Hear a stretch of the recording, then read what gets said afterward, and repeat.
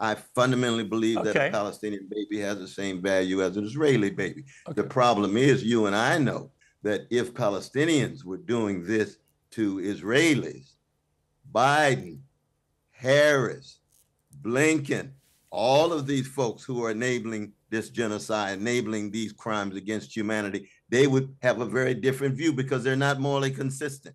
They don't believe that a Palestinian life has the same value as an Israeli. I also believe that the purest definition of genocide is Hamas's view of Jewish people in Israel. They want to get rid of all of them. That actually is the purest definition of genocide.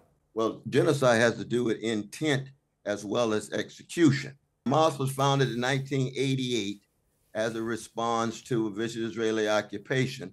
They were calling for the forms of violent resistance. Innocent Palestinians had been killed for 75 years by the IDF and others.